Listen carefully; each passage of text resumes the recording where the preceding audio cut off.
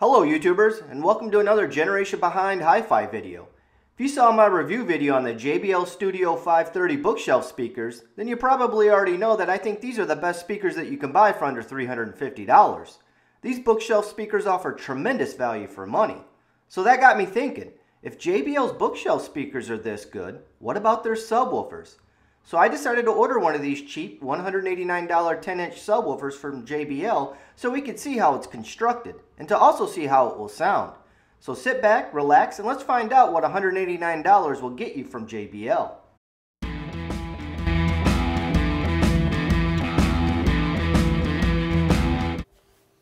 First off, I just want to say this is by far the heaviest $200 subwoofer that I have ever lifted. This thing weighs in just a tad over 50 pounds. I can't wait to get this driver out so I can see how thick the front baffle is. Judging by the weight, I'm guessing JBL used some pretty decent construction techniques to build this thing. The subwoofer driver is held in by 8 Allen head screws. I thought for sure at this price point they'd be using regular old Phillips head screws, but nope. So far I'm impressed by the weight and hardware. Holy cow, that's incredible. Look at this driver that I pulled out of this $189 subwoofer. This subwoofer has got to be a loss leader for JBL. I don't see how they can make money on these things by offering them for such little money. If anyone is curious what a driver normally looks like out of a $200 subwoofer, then check out my look inside video on the Klipsch R10SW. Spoiler alert, it doesn't look anything like this JBL driver. It's incredible that JBL can offer a driver like this for such an affordable subwoofer. The specs on this driver include an aluminum die-cast basket. Yep, you heard that right, die-cast basket, not stamped steel. Large ferrite magnet, rubber surround, vented pole piece, and some pretty impressive excursion capabilities. Now I'm curious how much this subwoofer driver weighs. The last subwoofer driver that I pulled out of a $200 subwoofer weighed less than 6 pounds.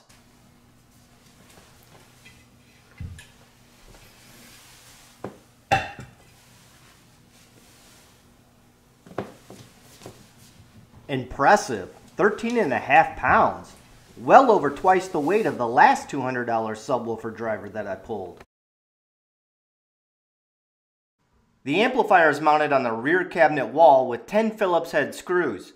JBL claims this amplifier is good for 300 watts of RMS power and 550 watts of peak power. Unfortunately, JBL has enclosed all the components to the amplifier in its own plastic housing, so I won't be able to take a look at the components that were used to build the amplifier with. If I had to guess, there's probably a lot of cost cutting done with the amplifier section of this subwoofer.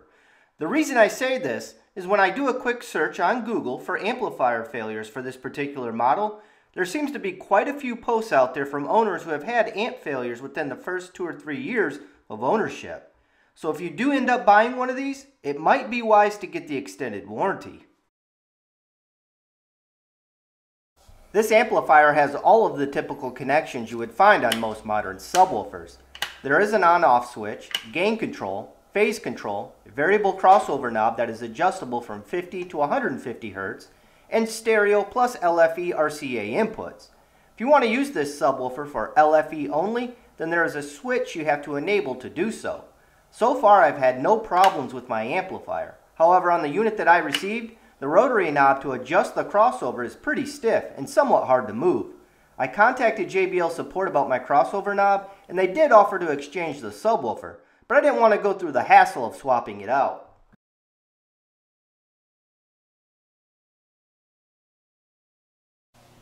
Alright guys, here's the JBL sub, completely disassembled.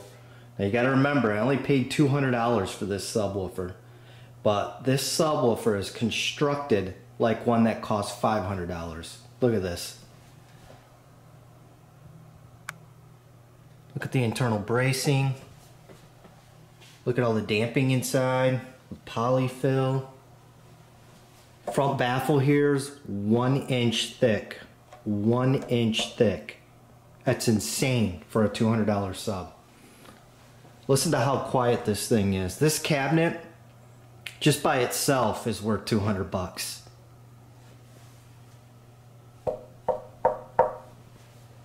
I mean, it is just a quiet cabinet, well made. Back part where the amplifier mounts 3/4 of an inch thick. That wall right there.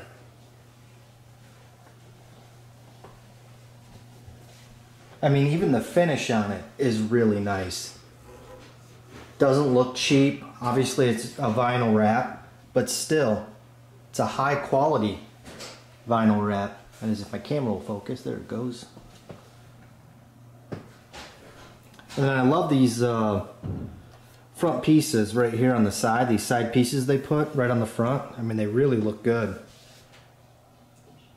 But for $200, it's remarkable. Absolutely remarkable.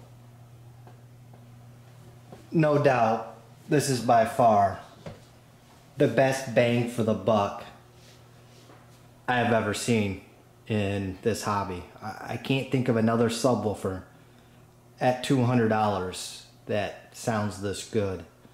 I bought a Klipsch R10SW back in 2017. It's a 10-inch model ported, and I think I paid around $185 for it. And the construction is nowhere near like this. Nowhere near. It's good. Like, the cabinet's decent. Like, it's a decent cabinet. But this is the complete package. Like, you get a really decent driver, you get a superb cabinet, and a good amount of power, 300 watts. Like, I don't know how they do it. I don't. I am very impressed with the construction of this cabinet. If you're a speaker DIYer, then you probably already know what a decent subwoofer flat pack kit will cost you. Flat pack kits are speaker cabinets that you have to build and finish yourself. And a decent kit can easily cost well over $100 by itself. And that doesn't include hardware or the cabinet finishing material. By the time you pay for the hardware and finishing material for the cabinet, then you could be well over the cost of a complete JBL 550P subwoofer. I look at this offering from JBL, which offers tremendous value for money, and think, why would anyone buy a flat pack set to build a 10-inch subwoofer from when they can buy a JBL 550P for a few bucks more and get a subwoofer driver and 300-watt amplifier thrown in for free? Not only does the JBL 550P include a great cabinet to build an excellent 10-inch sealed subwoofer from, but in my opinion, it's the best sounding subwoofer that you can buy for under $200. I can't think of another subwoofer that you can buy for less that sounds better than the 550P. If you know of a better sounding subwoofer for less, then I want to know about it. I'll talk more about how the JBL 550P sounds in my review video, which I should have out next month. My goal with the JBL 550P is to upgrade it and turn it into a great musical subwoofer for my bedroom system. The JBL 550P already punches above its weight in terms of performance, but I want to see if I can turn this into a heavy hitter with as little of an investment as possible. In my opinion, for only $189, I have a great cabinet to start this subwoofer build from. And the included JBL amplifier and driver are just freebies that I can sell to recoup money from.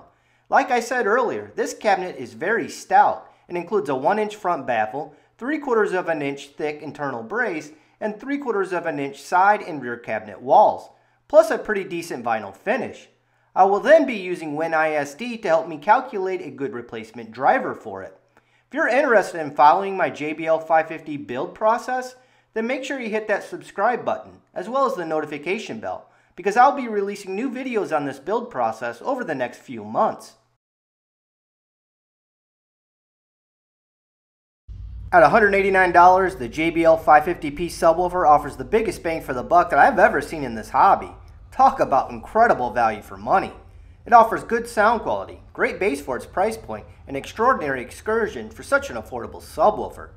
I would have no problems recommending this subwoofer to friends and family who are just starting out in this hobby. Look for my review video on the JBL 550P in the coming months. This is where I put the 550P through its paces both in sound quality and in SPL, and I don't think you'll be disappointed. So long and happy listening.